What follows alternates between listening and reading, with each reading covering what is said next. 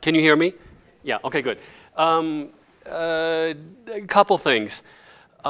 First off, I lied about what I was going to lecture about. So they think I'm going to talk about one thing, but I'm not going to talk about that. So I hope you will stay. Once I saw the poster today and I thought, wow, that's an interesting lecture. I came on the right day because I'll actually learn something. I don't want to hear that lecture tonight. But, so I'll talk a little bit about that. But I want to try to give some context to that because as Geraldine said, I mean, I have the lecture is kind of split along the same personality lines as my career. One part of my career has been as a writer, a curator, a theorist, largely involved in debates in contemporary criticism around architecture. And I spent a lot of time in Holland, was very involved in the Dutch thing before it became a cool thing, and then got involved with it even after it did become so. So I've spent a lot of time writing about architectural education, about theory, and then more recently, the last 15 years, I went to Los Angeles in 1998 and to run the graduate program at SCI-Arc, Southern California Institute of Architecture. And there I also started a program that Geraldine's talking about called Metropolitan Research and Design. It was a postgraduate program focused on urban research and design. And I did something there that got me in a lot of trouble when I first arrived. I gave a lecture, and typically at SCI-Arc, when you give a lecture, afterwards, the board of directors would give you a dinner, and they would take you to this room and give you a dinner. And Tom Main sponsored my dinner that night, and that lecture was about all the things that were beginning to happen in the Netherlands. This was before, I mean, Rem Koolhaas was big, even then. But people didn't know a lot about MVRDV or all the other kind of offices that we now all know very well. At the dinner, I had disparaged Frank Gehry at dinner, I mean, in my lecture. Not aggressively, I just was saying nice things about the Dutch, and apparently that meant I was saying bad things about Frank Gehry to Tom Main. At the dinner, Tom says, you know, you won't last 6 months in this town talking about that kind of stuff, that Dutch stuff. And I said, okay, we'll see. So I did. I was there 10 years. And now, and got to know Tom and worked with him and did a lot of things with him. So one part of my career has been this kind of theoretical stuff. The other has had to do with starting programs. I'm now at the University of Kentucky. We have a school, we don't have a nice building like this. I'm very envious. Fantastic building, great place, great people. I've had a great time here today. But we're about the same size in terms of students. We're a college of design. We have a school of architecture, a school of interior design, and a historic preservation program, and are looking to start an undergraduate design degree. I mention all that because I'm very interested in curriculum development and program development. And one of the things I've written a lot about, and what I want to talk a little bit about in the first half of this, is to give some background to what I want to argue is a new intellectual paradigm that's emerging in architecture and design in general that has everything to do with what I'm supposed to talk about, which is design, innovation, and economic development, but which you can't understand unless you understand the first part of this. And what it really has a lot to do with is that room right across the hall that you have over here now, this Fab Lab, and all the stuff you have in there, the 3D printers and the CNC machines and the laser cutters and all that, and how those technologies are used and how they're taught. I went to SCI-Arc in 1998, and there was at that time a big fight about whether or not to use computers or not. And Neil Denari, the director, wanted to make it a hardcore computer school. Yeah? And we introduced computers, obviously, and software, and before you know it, Maya, 3D animation software, all that stuff, you know, came in.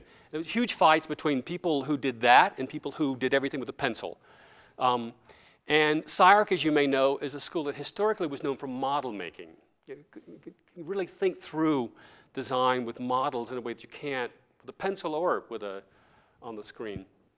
And we had this struggle for years until we finally bought 3D printers and CNC machines, because with those, initially at SciArc, you do thesis, students would, in their senior year, would basically have an office, and they would have underclassmen make their models and work on a team with them. So the way you observe thesis when I arrived is you walk into a room and you see a thesis student who's the leader with about 8 or 10 other students, and they're all on the floor making a model. It's a group project. When we started to introduce the computer and Maya and Alias and all the versions and iterations of 3D animation software after that, you didn't see that anymore. What you saw were people lined up at the plotter, waiting for it to spit it out. So you go from this kind of group activity where everybody's like, give me a sandwich, here's a coffee, do this, to this. Just waiting for the, so you go from a real social activity to a singular kind of activity. That didn't change a lot until we brought in these technologies where you can translate what happens on that screen into a physical model. Then people can sit around and have a discussion and a debate about what you did with that model, and you can make another one. Now, it's important because this idea of using those technologies as means of designing, creating a prototype, having that prototype be probed, questioned, interrogated, and having the results of that be a new kind of knowledge that then you take to the next phase of the design, redesign. This kind of iterative process is not what most people have been using these tools and technologies for. They've been using them in the same ways that we've made models before. And I'll give one other quick SciArc example before I get and show you some pictures, which is what you want to see anyway. This is SciArc, by the way. When we first got a lot of this equipment, we did a studio one summer. There's a guy named Bill McDonald who teaches at Columbia University. And Bill did this 21st century studio. He was making models for a show that Frederic Migaroux was curating at the Pompidou in Paris. And he was making, so 21st century software, 21st century cool guy, 21st century clothes, everything was 21st century. Everything was black, the boards were black, his suits were black, everything was black. I drive into this is a summer studio, I drive into the parking lot, and I see this, like, what is this? Tables in the parking lot, 20 tables. It looked like a medieval workshop. It was all of my students with sandpaper sanding the models that they had created with the 21st century technology. It's like, what is the disconnect here? There's some weird, and what they were doing was using 3D animation software to make these models, and they were going to put beautiful red car paint on them and make them cool. So really what the technology was about was, I got a great idea, I'm a genius, here's my idea, let's make a model with that, put red car paint on it, into the story. Instead of using the technology as a thinking tool, as a way to think through the design, create iterations, and also create design knowledge that can be repurposed, it was simply a way to make something fast and cool and wavy gravy and seemed like it was 21st century. That's a big issue today. Now, a lot of people think that's an issue of technique, and a lot of people think that's an issue, I think, of style, but it's really, in my opinion, an issue that has to do with the relationship between thinking and doing, between thought and action, between design as a way to produce concepts and design as a way to make stuff. And what I want to talk a little bit about is that, and then how we go from that to a model in schools where the production of design knowledge becomes just as important as the thing, as the object. In fact, it becomes even more important because you can repurpose it and it can be transferred from project to project. In fact, I would argue that only the production of design knowledge is going to make us viable in the future. So I'm going to talk a little bit about that. So what I want to do is to kind of give a little historical sweep or tell a little story, backtracking basically from parametricism to parametric thought in design. And then I'm going to show you some examples of work that we do that take advantage of this. Hearing me talk about it sounds like a disconnect. It sounds like you know, wavy gravy, AA, cool stuff, and then making houseboat projects. But it's not. It's more connected. I hope it will be more connected than that. Okay, could we go to number 3 on the? Okay, so I'm gonna. Thank you. I was worried. So these are some words that describe what I want to talk about in this first half. What is design today? What's design research? What's design knowledge? What's the status of prototyping? What is technique and why is it so important? What is design and design innovation and how can it add economic value from the scale of an object all the way to the scale of an urban plan? And yeah, so I'll start with this. This is, I was at SCI-Arc for 10 years. One of the things I tried to do there was to encourage the development of a model of research, or kind of SCI-Arc as a kind of as a laboratory. It always thinks of itself and claims itself as a laboratory. It claims to be a vanguard institute. It claims to be an institute of innovation. I think all those things are not true.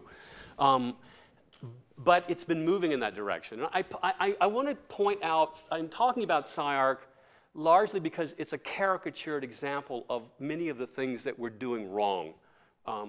But it has enormous potential still. So I hadn't been back in probably 4 or 5 years, and I went back to thesis reviews 2 years ago. And this was a week of events where they did thesis review, the graduation, and then they had this all-star panel of the super old guard, vanguard, and they were all talking about, now this was after the downturn. This is like, this is 2 years into our, you know, plummet over the edge. And they're talking about, this is the discussion about beauty. So the thesis discussion was a discussion about beauty in architecture. I don't have a problem with beauty. Beauty is fabulous. I love it. So I just thought, like, why are they talking about beauty? Aren't we worried? Aren't there problems? Yes, there are. I don't have this thing turned on. Yeah. So they do the thesis in this Thunderdome thing. Has anybody been to this thing before? It's quite spectacular. They make this thing. The students make it. It's cool. It's fantastic. It's great. I love it that they do this. And they make a different Thunderdome every summer. Then they all get inside the Thunderdome. And they all talk about how great they are, and they're very excited about being there. Now, this is Peter Cook, who frequents SCI-Arc and is a kind of a fellow traveler of the SCI-Arc kind of I'm a cool vanguard design worldview. And Peter is telling a story at graduation about how he's been coming back and forth to SCI-Arc for many, many years. And what he loves so much about SCI-Arc is that even the faculty there are like children. They just make little funny things and they play with them. They just play with, and I'm sitting there thinking, like, I'm looking, because at this point, I've been the dean of a college of design in the state of Kentucky, a very poor state, where my budget has been cut 2%, 4%, and then 2% from now on. And I'm sitting here listening to Peter Cook tell these parents, because these are parents and students are here, that their students have just spent about $150,000 for this education, and basically what they've been doing for 4 years is playing with toys, all of them. So I'm just thinking, this guy is good, because if he can convince them and they come back, then I'm missing something here. So anyway, it was a great discussion. Peter was also giving a kind of a lead-in to another event, which was that long table, and then another event that was going to happen the day after, which was a lecture by Patrick Schumacher. Patrick is, of course, you know, one of the principals at Zaha Hadid Architects and has been responsible for creating a kind of intellectual paradigm behind the designs. Of course, Zaha probably has no idea about this intellectual paradigm and has no interest in it, but Patrick has published this spectacular book. How many people know the book Parametricism? Oh my God, so I don't have enough haters here tonight. Just hate loud and powerfully. I don't hate it, but but this book is part of a problem. Patrick in this book says parametricism is the answer to all contemporary design. It's what we do. It just so happens it's what they do. And everybody eventually will be doing this, one way or the other. Parametricism is everything. It's a new style, he says. And by style, he really tries to suggest that it's a research paradigm, but he really means a style. I don't know if you can read it, but this is a very typical kind of story that a certain character tells. And this is a story that goes from, I don't know, it goes from Gothic and it ends up with parametricism. So he goes through the history of styles and it ends up with what they're doing, right? That's always a good story. You start out with medieval and you end up like with what we're doing in my office now. That's great. So that's what he does. Now, there are two special words I want to use to describe that story and people who do that. One of them is ideologist. Now, that's a term that old-fashioned people like me who were trained as commies will know and understand. But the other word is bullshitter. That's for the younger. That's for the youth. So these are the same words, but they mean the same thing. And you'll see what I mean by this in a second. Now, this is a kind of a close-up. This is what parametricism looks like. And you produce it using all those tools that you have over there, which just automatically, inevitably result in forms that look and perform like this. You know? This is where everything will go. Now, Zaha Hadid architects are designing a lot of things, so he may not be wrong. I don't know. I hope so. If you're him, this is the world you live in. These are the buildings you design. These are the people you hang out with, Brad Pitt, Frank Gehry, Zaha. These are the things that you make. It's a very cool 21st century world. And I love it. I mean, I would love to be there, but I'm not there. Now, so I went to this event. I went to thesis reviews. And I was sure that 4 years later I was going to find something different, something. But in fact, I found even more of the same. Now they think it's different, but it's not. What I went to was a particular review where a student had. This is a master's degree student. This student, it's a 2-year program, final project. I'm going to show you the project. This is the final project. Now, it's a beautiful project and it's spectacular. This is the project. Now, it's very beautiful, and so I'm on the review. I think Florencia was here Monday, Florencia Pita. She was on this review, and that's Patrick Schumacher. They both immediately understood it. They got it immediately. And so they look at it, and they start. Now, what the thesis is about is a single technique. It is about one technique. This is the thesis, 2 years' work, final project, a single technique. And so the student made this thing. It's very beautiful. I don't get it. I'm having a hard time understanding. Patrick, of course, is immediately, Florencia, all the SCI people are fascinated. The student clearly is leading the charge. I don't know if that's a bullhorn he has there or what, but they get it. The technique thing, it's like, of course you would do 2 years of work on a technique. Why wouldn't you? Are you crazy for asking? I didn't get it. I'm still trying to, it takes a long time. I never really got it. I never got it. Now, one of the reasons I didn't get it is they kept talking about this as a form of research. So one of the stupid questions I asked the student is, what will you do with such a technique? I mean, you've done this. It's beautiful. You've mastered the skill, and the technique is quite impressive. What will you do with it? And the jurors all looked at me like, who is this rube? What is this? What kind of a question is that? And but anyway, my trip back there, and I'm going tomorrow, so this is all kind of angst and worry about going back. But this little review and this story kind of illustrates a bit of the problem that I sort of alluded to earlier. It's a problem, I think, not so much about the student, it's not so much about the technique, it's not about Patrick, it's not about parametricism, it's about the fact that we haven't recognized, I think, that we're in a different paradigm which suggests a different relationship between thought and action, and we don't know how to teach in that paradigm yet. I don't think we do. I think we're figuring that out. So I want to talk a little bit more about that. Now, this This was a slide. This could be one of the inevitable results of this. I was not clever enough to come up with this. There's a website in LA called Arconnect that produced this. But for older people like me, this is Greg Lynn, by the way, Frank Gehry, Hernan Diaz-Alonso. I can't recognize the face. Tom Main, Eric Owen Moss, and I think it's Peter Cook down here. So this is a all-star lineup. I tried to figure out the parallels in the Last Supper. Greg Lynn is obviously, clearly who he is. There is also something in Abbey Road.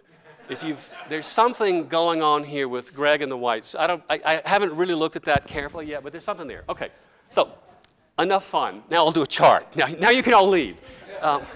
I just want to show this, just to say that this is the comments I've been making and this lecture and some of this is really about a kind of a historical argument about where we have been and maybe where we're going, and I'm not sure.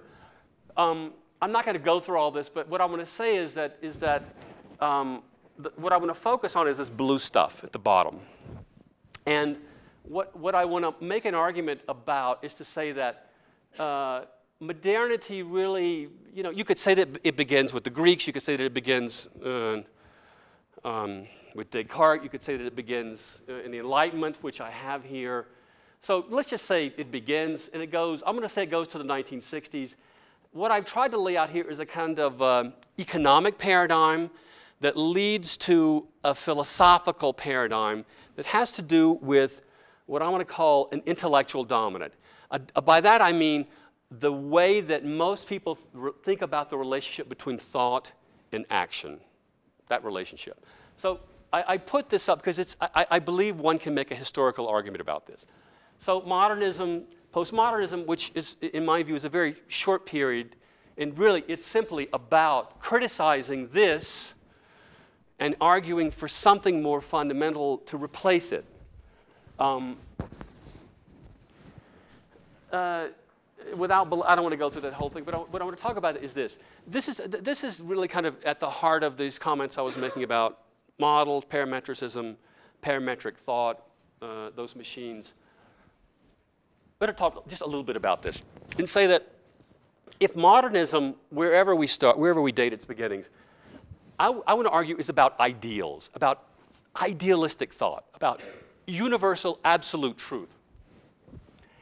It's a model wherein, using scientific or philosophical inquiry, you try to discover universal truth. And once you've discovered those truths guide action. That is that is a model, if you know modernist architecture, you know it very well. The manifesto is an instantiation of those idealistic thoughts, and it's meant to guide the development and building of a future.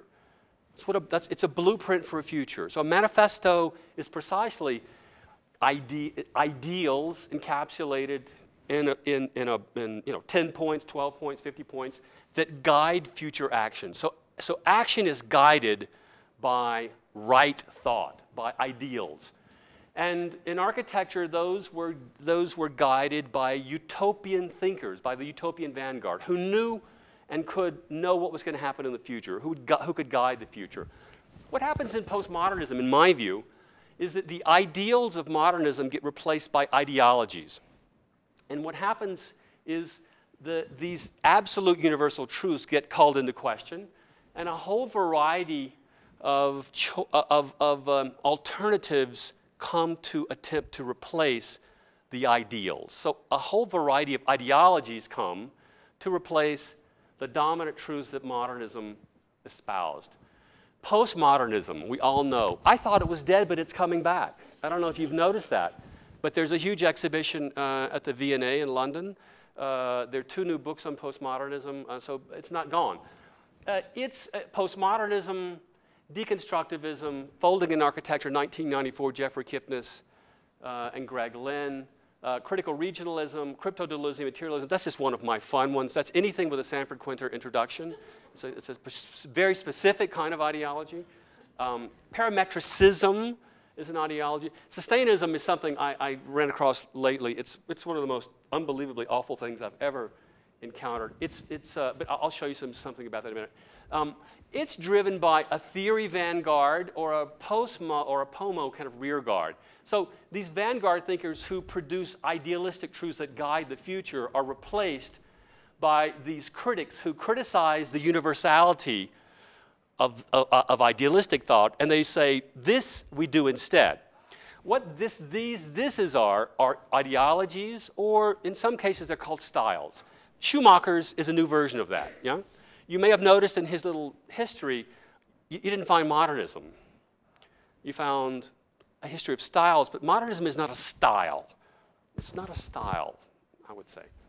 What I want to say is that this period, 60s to the 90s, was nothing more than a critique of that and an argument that something else should emerge. And for the last 15 years in our history theory classes, this is the crap we've been teaching. Sorry to use that word. I know because I've taught it and I've written most of the articles. I've written a lot of the articles that are involved with this. So I know this world very well. The problem with this paradigm is that if this is what we teach and we're using those tools, we're dramatically out of sync, because these tools, this intellectual paradigm does not correspond to that.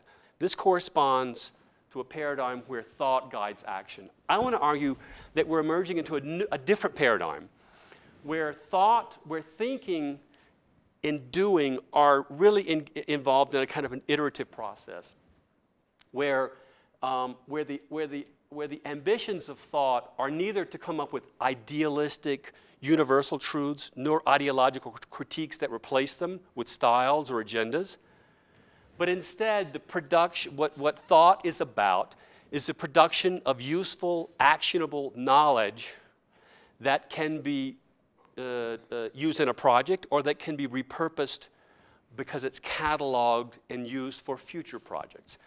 And that knowledge, I want to argue, is called intelligence. And that knowledge is produced by each practitioner, by each office, and it's resident in that office's work. I'm going to give some examples in a second.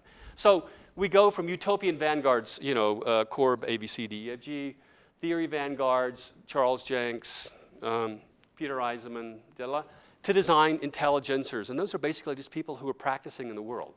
So it's not just about a return to practice. It's about a shift in intellectual paradigm. I want to argue. Okay. Ideals, we know what those are. Those are pretty clear. Those are, or if you believe me, these are ideas. Ideologies are people like this. Peter Eisenman. That's not mini-me. That's actually Jean Nouvel. People like Bernard Tschumi, whom I love, but who are so ideologically driven that even in a black and white photograph, he has on a red scarf. Yeah? These are the kinds of debates that we saw in the 80s and 90s. My ideology is better than yours. Peter Eisenman versus Leon Krier. Oppositions, the journals, everything was driven by this oppositional ideological discourse that was about nothing more than criticizing and getting rid of modernism and replacing it with their own style, like Patrick. It ends up with me. It's what we're doing. Yeah? Or, POMO, or 1980, Presence of the Past, Paolo Portugesi's catalog for the Venice Biennale. Deconstructivist Architecture, 1988, Philip Johnson, Mark Wigley, and all those guys. Folding in Architecture, 94, Jeff Kipnis and Greg Lynn. They'd run out of things to do with poor Jacques Derrida. The only French guy they could find left was Gilles Deleuze. He just published a book on the Baroque called The Fold. Beautiful, worked out really well. Folding in Architecture. Jesse Reiser's book, only because Sanford wrote the introduction, I had to put one of those in there. Sanford Quinter did. Sustainism, I don't know if you know this book. I hope no one likes it. It's the most awful book I've ever seen in my life. It's basically 250 pages of advertisements for why sustainism is a new modernism. It's just awful. Parametricism, another ideology, Patrick Schumacher's argument that there's a new style. Now, what is intelligence? I've got to be careful because I'll talk too long. Intelligence is different than ideals, which seek universal truth, And it's different from ideology that critiques that and offers something in its place, because it's not about truth in that sense at all. It's about something very different. I don't know if you know this book. This guy now this is a kind of pretty old book. It's maybe 5 or 6, 7 years old. Jeff Hawkins is the guy who invented the Palm Pilot, invented the software. After he made a lot of money, he went back to UC Berkeley and did a PhD in neurobiology, and wrote this book as a result of it. And what he came up with in the book is a pretty interesting idea about intelligence. It's pretty different than the AI model of intelligence, and I think it's useful. He says intelligence is measured by the capacity to remember and predict patterns in the world, including language, mathematics, physical properties of objects, and social situations. Your brain receives patterns from the outside world, stores them in its memories, and makes predictions by combining what it has seen before with what is happening now. Prediction is not just one of those things your brain does. It is the primary function of the neocortex and the foundation of intelligence. The cortex is an organ of prediction if we want to understand what intelligence is, what creativity is, how your brain works, and how to build intelligent machines. We must understand the nature of predictions. Human cortex is particularly large and therefore has a massive memory capacity. It is constantly predicting what you will see, hear, and feel, mostly in ways you are unconscious of. These predictions are our thoughts, and when combined with sensory input, they are our perceptions. I call this view of the brain the memory prediction framework of intelligence. Now, basically what he says is this. Our brains are mechanisms for writing massive amounts of patterns. And what we do is we project those patterns onto the world. And when those patterns we project do not accord with what we find, that is new information that then gets added and rewritten in the form of new patterns. What this means is that the brain is not a storage device for more and more and more stuff. It is a means of constantly producing new knowledge that transforms and changes over time, like Wiki. It's like Wikipedia. Your brain is more like Wikipedia, he says. What's interesting about this is this memory prediction framework is that this idea of projection, non-accord, and rewriting is very much, I'm going to argue, like prototyping. It's kind of your brain is a means of prototyping. Let's say that. Now, this is for the youth. There aren't a lot here, but and one is leaving now. He's going to miss something very important. Another word for ideologist is bullshitter, yeah? And I mean that in the most philosophical sense. And this is a little review written by Larry Liefert, who's at the D School at Stanford. But there is actually a book written on this topic, and you may have read it. It was on the New York Times bestseller a couple years ago, I think in 2005. Harry Frankfurt is a moral philosopher at Princeton. And he wrote this book, and it sold like mad. Frankfurt was very worried that the world is more and more and more filled with what I would call ideology, but he calls bullshit. And he says that there are three kinds of people. They're truth tellers, liars, and bullshitters. And I'm going to let him tell you a little bit about that, and then I'm going to explain how that relates to ideology and why we should care about this.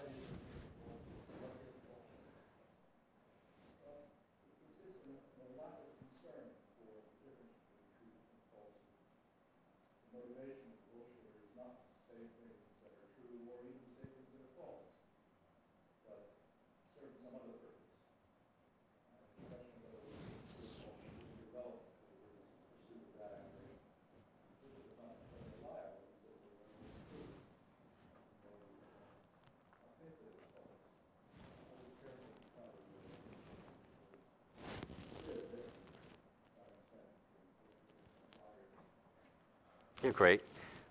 Moral philosopher in his library with all his, with Plato and everything behind him, and he's laying this theory out. It's actually it's a fascinating theory, and in fact, I recommend the book. This is the essence of the distinction, though. Truth tellers and liars both know the same thing, which is the truth. The truth teller tells the truth. The liar knows the truth and covers it up. What's different about the bullshitter is the bullshitter has no interest in the truth whatsoever. They may tell you the truth, they may not. So if you say, hey, Michael, have you seen that new building by so-and-so? I say, yeah, sure I've seen that building. I just say it because I want you to know, I want you to believe that I've seen everything, that I know, right? So I BS you, I bullshit you. I tell you because I want you to buy into and to believe something about me. The bullshitter doesn't necessarily lie because he's not interested in the truth, nor is he interested in what's false. So for Frankfurt, the truth teller and the liar are essentially in possession of the truth. One covers it, one tells it. And the bullshitter just tells you stuff to get you to go along with their agenda, is what he said. Now, oh, that's just such a good slide, I couldn't resist it. We all need one of those. So if we go back to this earlier little thing, idealists, modernists are truth tellers, are liars, one or the other. They at least know the truth, or they think they do. Ideologists are bullshitters because they have no interest. In fact, their whole agenda is to critique the possibility of this and to offer something in its place, which is an agenda. So I would say Patrick and Bernard and a lot of these things are essentially agendas that have no interest in the truth whatsoever. They are simply interested in getting you to kind of go along, to be part of the style or the ideology. Intelligencers, I think, are something quite different. Now, let me try to explain a little bit more about what this has to do with design. This is a really terrific book written a couple years ago. This guy has a new book coming out any day now, Michael Schrage. It's a book on prototyping, and what Schrage really talked about in the book was a very different way that prototypes should be thought about now, not as the innovation at the end of a process of prototyping, but in fact as the very things that create innovation itself. And one of the people he cites in there is this guy, Stephen Levy. Levy uses this idea of what he calls the spreadsheet way of knowledge as a way to talk about the way in which prototypes produce a new form of knowledge that we really hadn't thought about before. And it's why prototypes and those machines are important for producing design knowledge and not just as making final products that you put red car paint on. Levy, I think it's 1970 or 71, the first digital spreadsheet is invented. And before you had a digital spreadsheet, if I have a company and you have a company, our accountants sit down and we go over the books. If I'm going to buy your company, I want to know the value of your company. If your company, though, is an oil company, and and before our bookkeepers get done with their calculations, the price of oil goes up and down, then the value of that company has gone up or down. And so what's fabulous about digital spreadsheets is they operate in real time. But more importantly, just like this idea of intelligence, what digital spreadsheets can allow you to do is to plug in a lot of data and spit out a what if. If this and this and this and this were the factors of the company, this would be its value, right? That kind of knowledge is a speculative knowledge that is neither true nor false. It's neither true nor false. It's a what if. It's a spreadsheet way of knowledge, is what this guy called it. I want to say that's what intelligence is. It's the production of knowledge that's neither true, as modernists claimed it was. It's absolutely true. You will follow this. You will do this. These are universal principles. Do this, or you will be wrong. Nor is it a critique of that and an argument that, look, this is a different, let's follow this agenda, let's follow this style. It's instead the production of knowledge that, in fact, is potentially useful. Now, that's what architects do. That's what designers do all the time. You give a student a set of parameters. You say, this is the site, this is the cost, this is the program, this is the blah, blah, blah. What would it look like if those were the constraints and the conditions? And what it would look like is a prototype. It's essentially a production of a what if. But we only typically do that once. We don't think about the production of that form of knowledge as something important and vital. And Schrage really points that out by suggesting that prototypes are really the means by which we make a design, we prototype it, we sit around in a group, we critique it, we make another iteration. And each iteration produces a different physical thing, but each iteration also produces knowledge about the making of that thing and the failures that you encounter as you make that thing that could in fact become just as important as the thing itself at the end of the process. So The point is the prototype, the thing that gets spit out of these machines, that's not the innovation. The innovation is the knowledge produced as you go through the iterative process of prototyping itself. That's a different thing. It's a different thing, I would say. I'm going to go quickly. I'm going to spin through this. This is just a little story told by an incredibly interesting woman, Fenna Hochmer Wagner, who is a niece of Rem Koolhaas's. But this is not just about digital models. This is about models in general. So two very different approaches to models. She was working for OMA, and they were doing a joint project with Herzog and de Meuron for a project in Astor Place in New York City.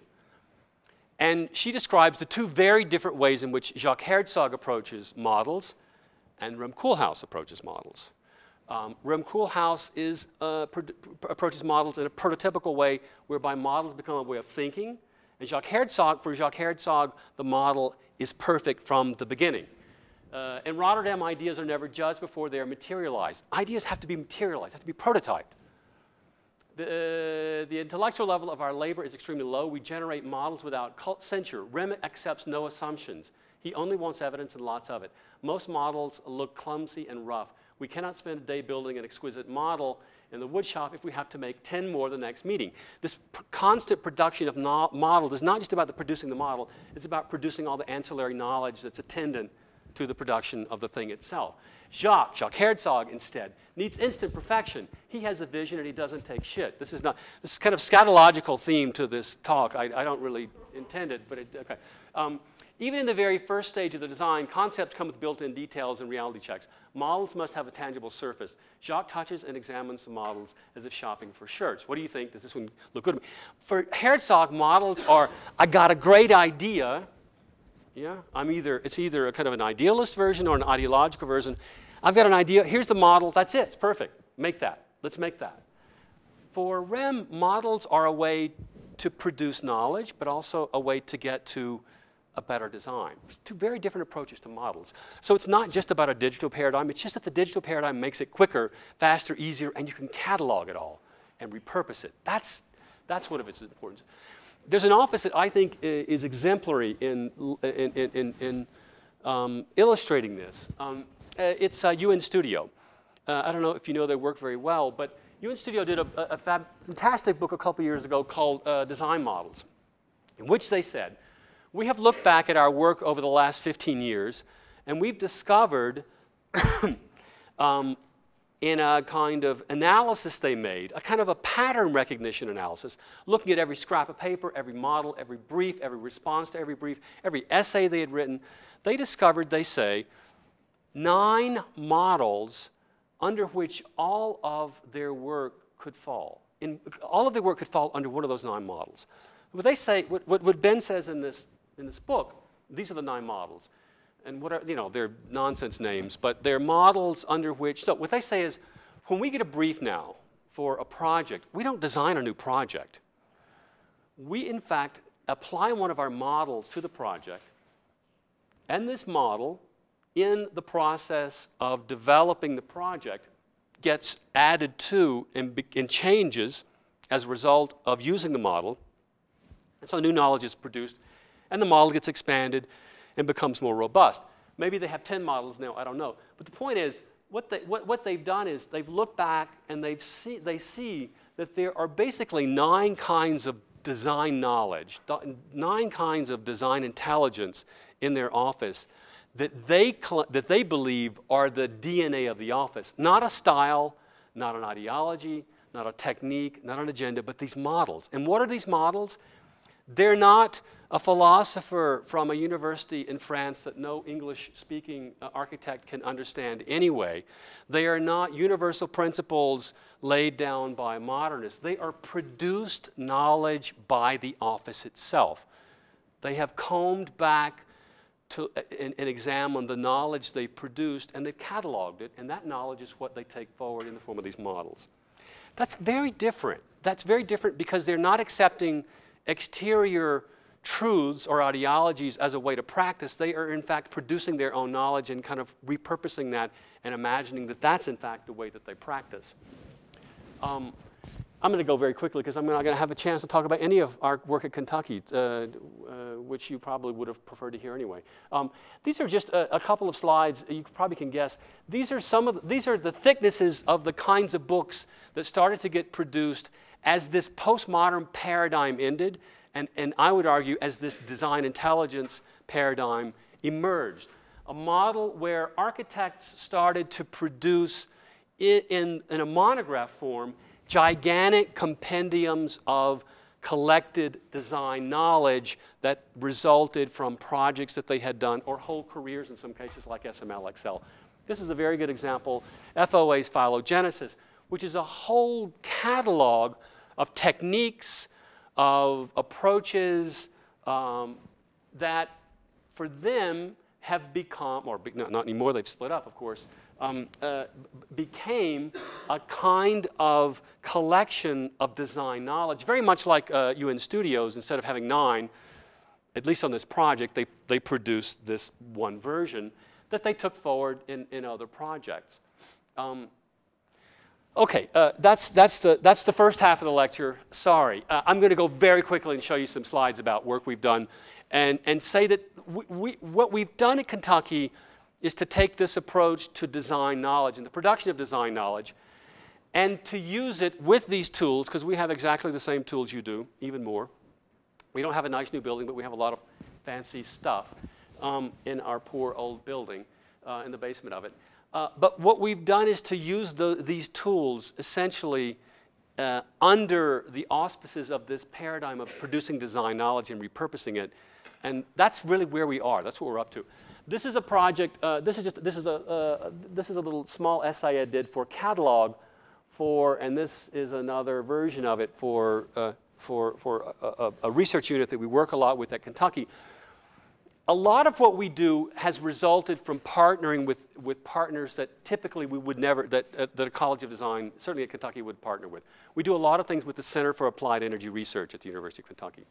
And that's how this project I'm going to talk a little bit about came about. We did the Solar Decathlon in 2009. We did a very, not embarrassing entry. It was fine. It cost probably, $800,000. It was one of the, 20s put on. We designed it. We dragged it to the mall. We showed it. We placed 9th overall. We got an honorable mention. We did place 2nd overall, though, in the People's Choice Award.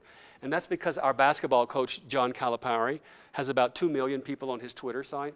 And he encouraged people to vote for us on that. So we got the 2 on something. I say all that not to disparage the design. It was fine. It was a good project. But so we did. It was the first time we did it. We placed 9th. But then, so we get it back home. And we say, like, this is a very poor state. We have, what do you do with a $750,000 high-end piece of design work like that?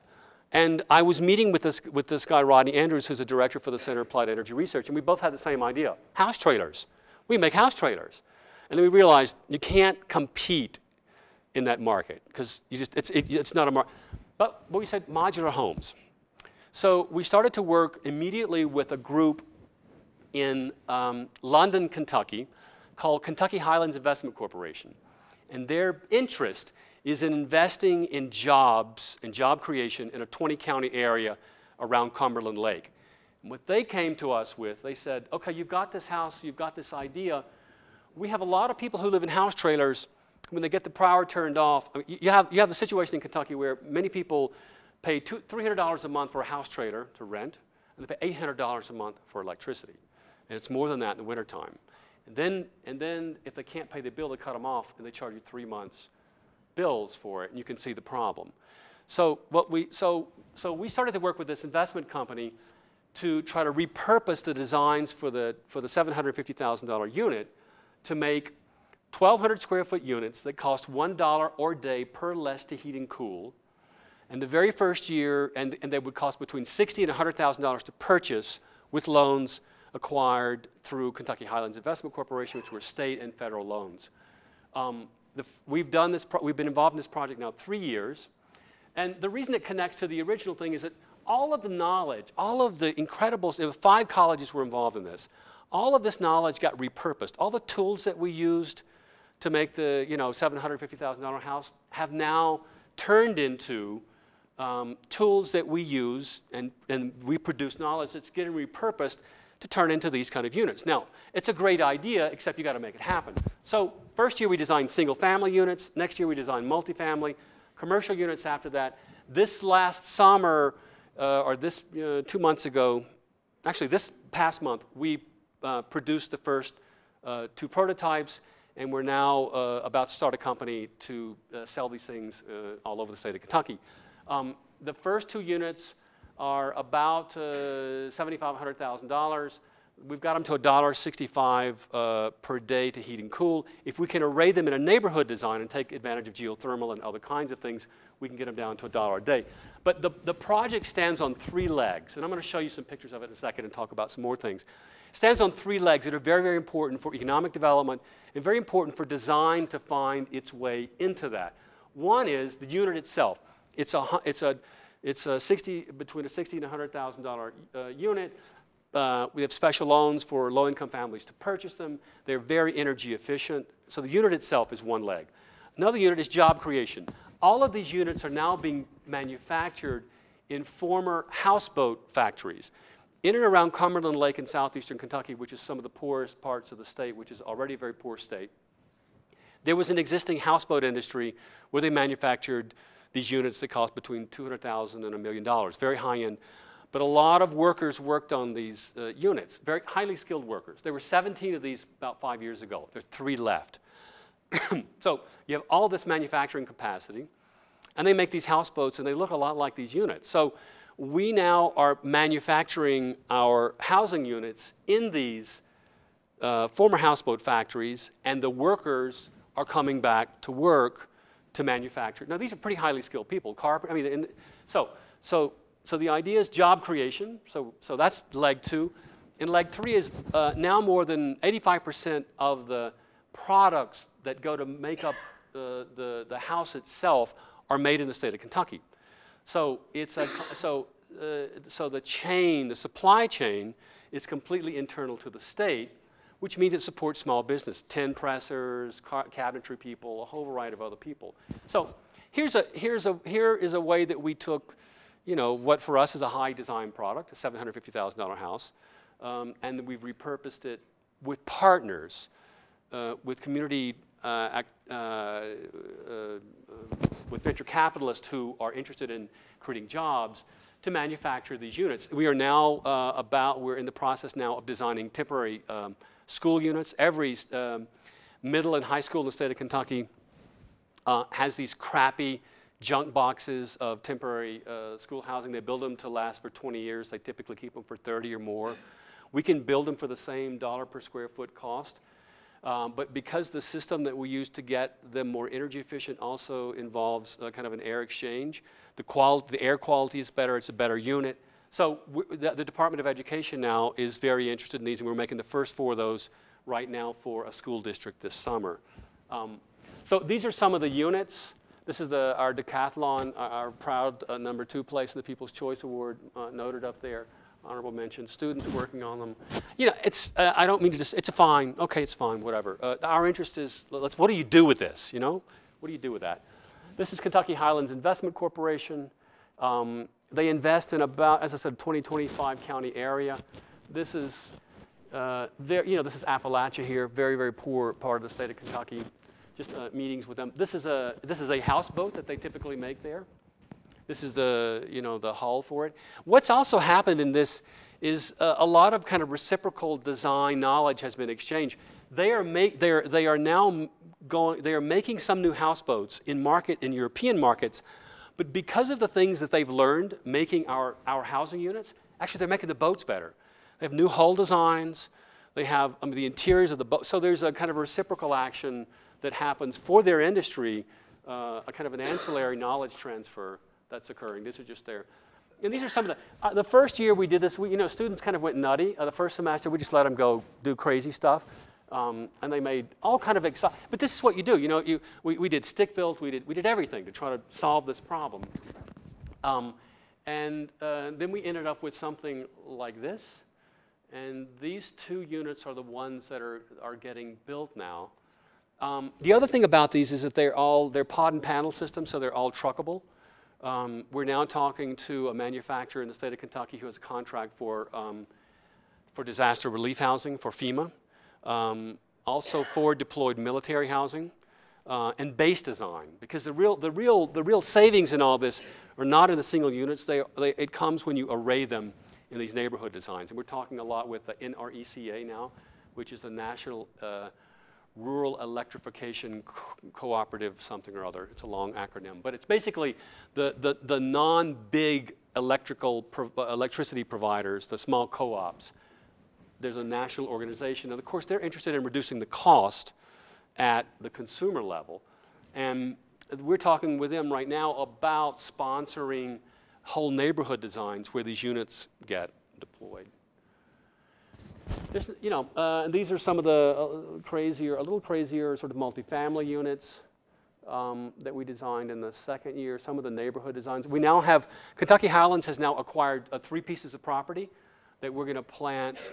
Once these prototypes are done next year, we're going to plant single units and multifamily units on those. So Highlands we're working with them to develop whole communities, or 2 new communities, because we have the property now for these. Some of the students get very excited and like to do this stuff as well. Very cool.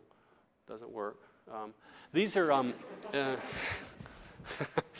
these are the first 2 units. Now they're not they're not mind blowing. They're not like, wow, this is Frank Gehry. These are like, this is a $65,000 unit for a family who can purchase these, live in them, create equity, which they have never. There's never been wealth in these families.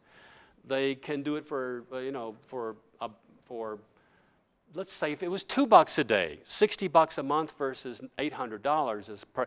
Now, and that's considering in Kentucky electricity is cheap, because we have a lot of coal, right? Coal makes it really cheap there. So you can imagine how much electricity is $800 a month. It's a lot. These are the units now. They're being placed. Families are probably in these already. I'm going to take 10 seconds and show a lot of stuff super fast. We do also do, so that's one project we're doing. Another thing we're doing, a 10-year research agenda called River Cities. We're looking at small towns along the Ohio River, and we're working with the town to make designs for them, making an argument that design adds economic value to the communities. All of our work that we've done the first 4 years is going to be exhibited this next year if you're in Rotterdam at the International Architecture Biennale.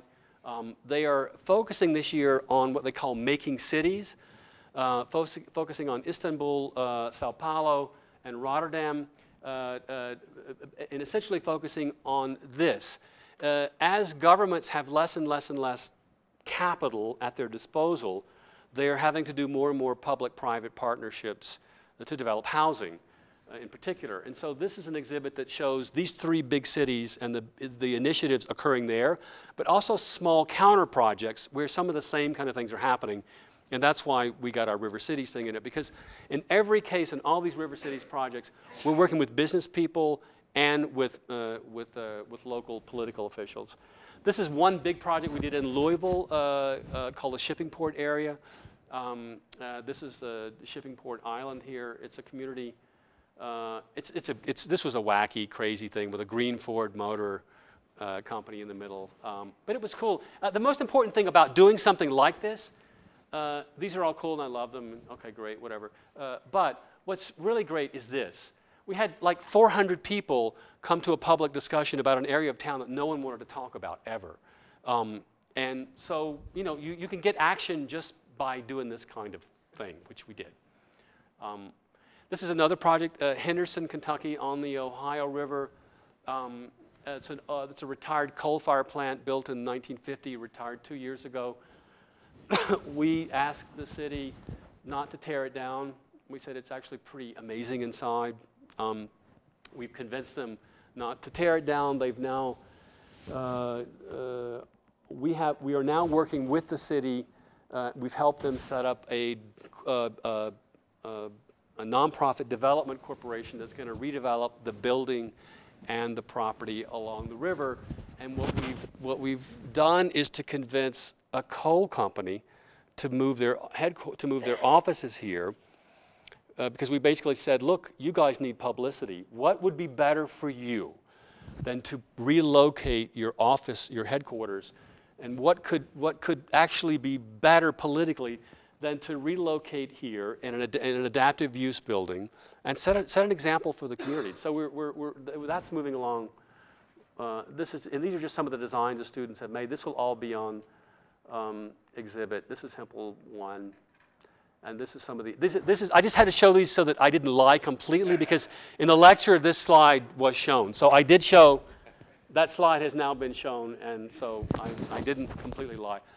Very quickly, this is another very freakish project we're doing. In Paducah, Kentucky, you may know Paducah, there's a gaseous diffusion plant there that made weapons-grade uranium. The plant is due to close. It's been there for many, many years. It has created a very toxic cocktail of awful stuff down below the surface. The Ohio River is not very far from there. The department, we're working with the plant and the Department of Energy to do something that they had no idea how to do. They've taken thousands and thousands of data points to locate this plume, but they didn't know how to model it. So we did 3D animation software, took all the data points, and we've modeled it and now built a lot of physical models for them. And so that they can actually see the plume underground. It's become a work model for them. We're doing, and this is the model itself, that's the river. What's interesting, I mean, we've gotten about $100,000 just this summer from the DOE just to make models. Now, this is important because this plant will be closed. It's the primary economic driver for the city of Paducah. So everybody's worried about when it goes away, what are we going to do? We're also doing a 100-year plan for the buildings on the site. It's a huge site. It has some of the largest buildings in the world. We're doing a 100-year, I mean, apart from this modeling of the plume, we're doing a 100-year plan for the site, how it could be redeveloped, and we're working in conjunction with the city on that right now. That's all I'll show. I could show more. That's 168 slides. I'm sorry I went over. Thank you for indulging me. Only one person left. That's a victory. Thank you.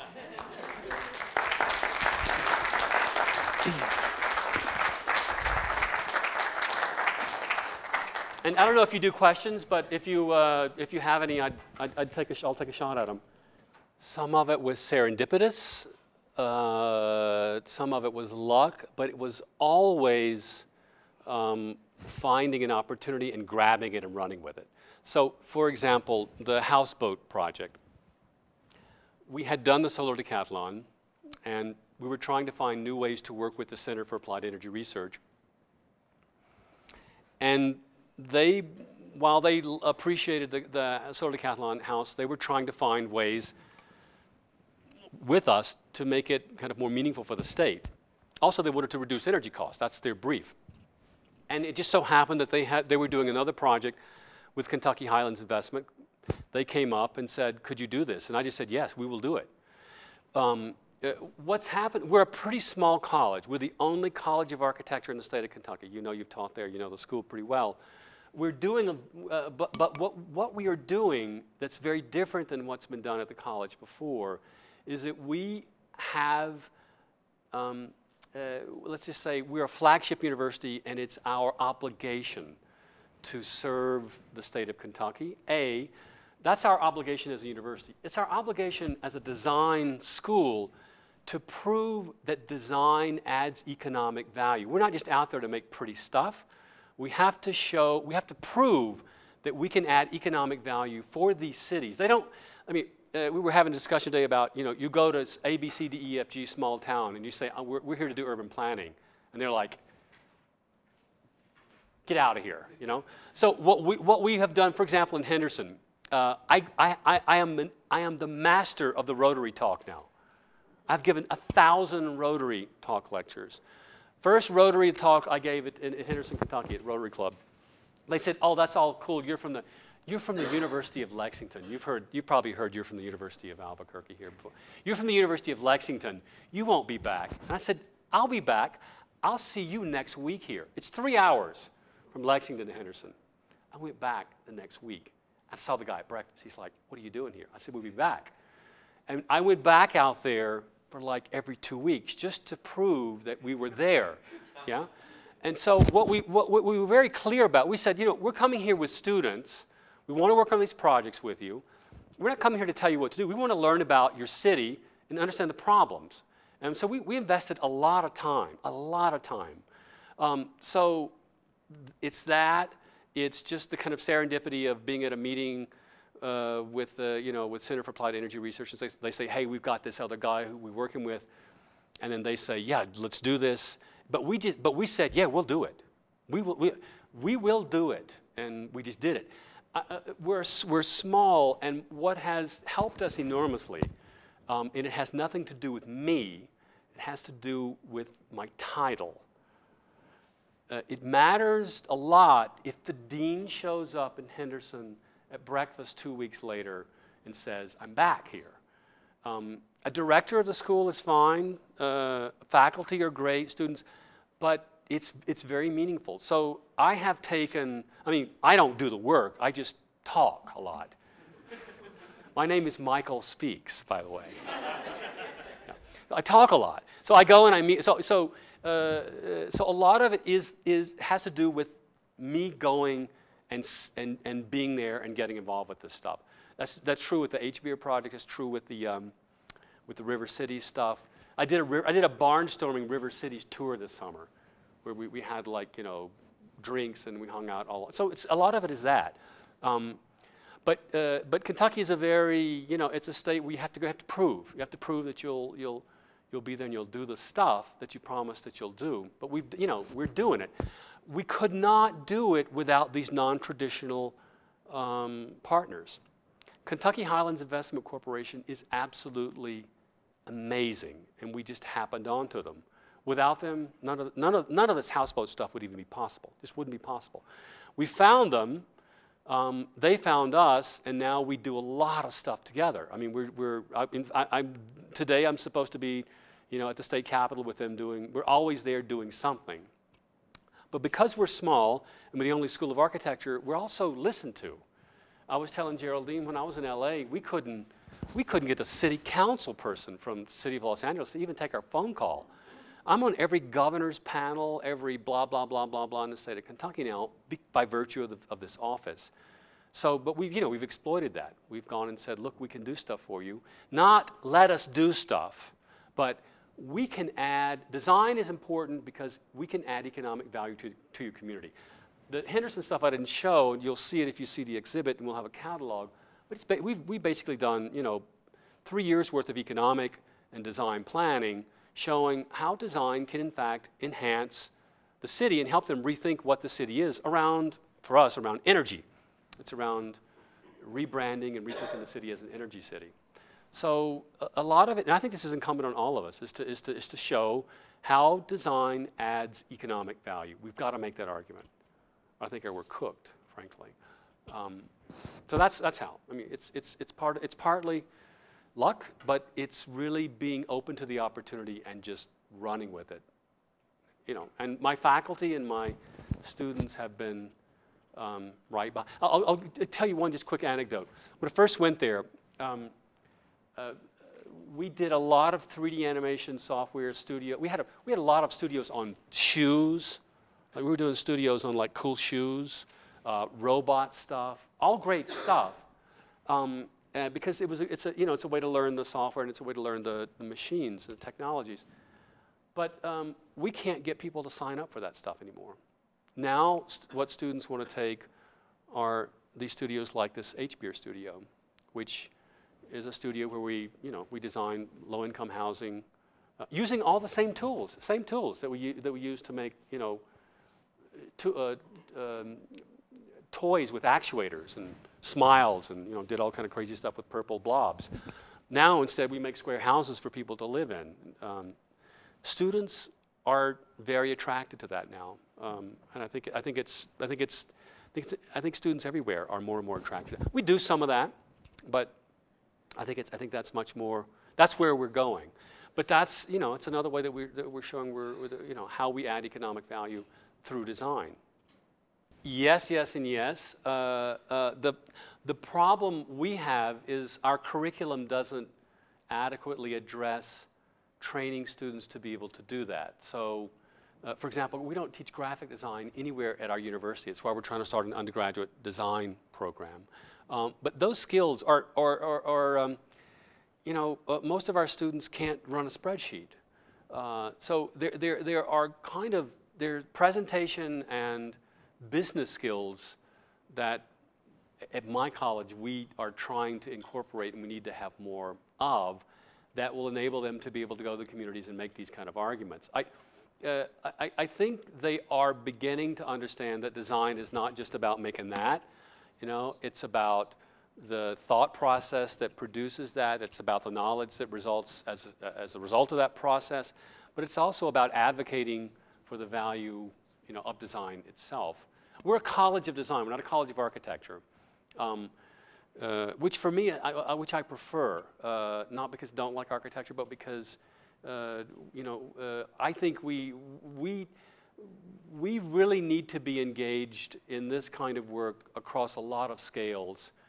One of the things we're trying to do right now is put in place an undergraduate design degree that will have a 2-year studio component and then a 2-year design strategy, design thinking component. I don't know if you've seen, Parsons has a program like this in New York City where they offer a BBA, Bachelor of Business Administration, inside Parsons. They have about 400 students in that.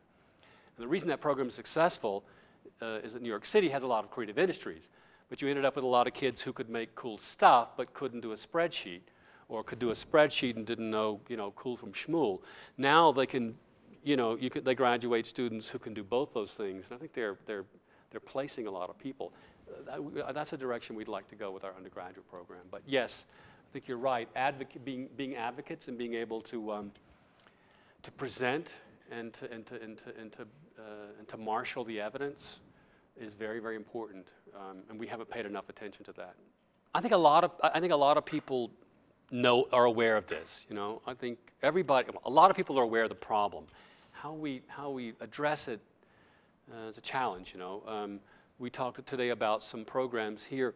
We're small, so we are actually kind of redefining everything that happens at the college around 3 design research agendas. And those are led at a postgraduate level, and that trickles all the way down to the undergraduate. So there's a kind of a vertical, almost office organization that obtains, but it's not like Cincinnati, and it's not, I mean, to the extent that it's not about apprenticeships and about sending people out every 3rd semester. It's about working in groups and working using skills of design thinking as ways of moving through a process and presenting and having discussions and showing how design adds value. Yeah. Well, we're trying. We'll see. You know, we're 3 years into this. We hope. Take a look at our website. Everything we do is on our website. All of our lectures, all of our projects. It's all there. Yeah. Okay. Thank you.